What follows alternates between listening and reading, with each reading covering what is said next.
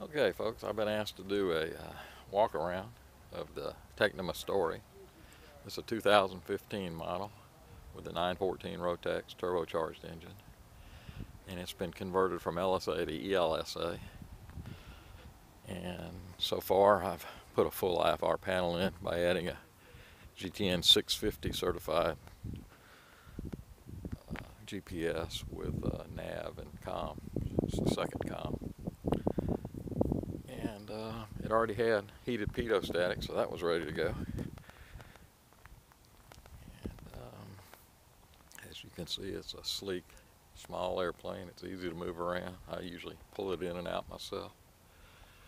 The panel has two G3X Touch screens, a D5 backup screen. I left the original airspeed there as backup.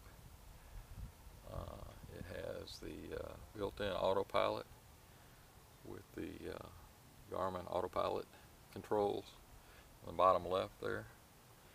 And then behind the panel, what you don't see is the built-in intercom and radios, which are all controlled by the G3X Touch. You can get ahead with them. I just didn't have anywhere to put it, so it's all done through the touch screens. And one of the nice things about this story, the thing that I liked the best, was the baggage area, especially for an LSA.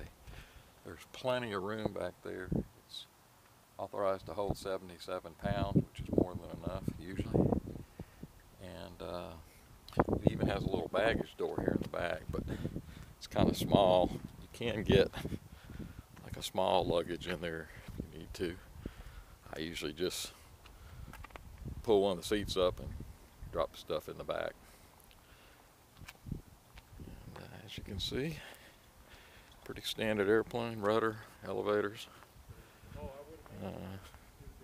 It's got electric trim inside and electric flaps, and the settings will display on the Garmins, so you can always tell where they're at.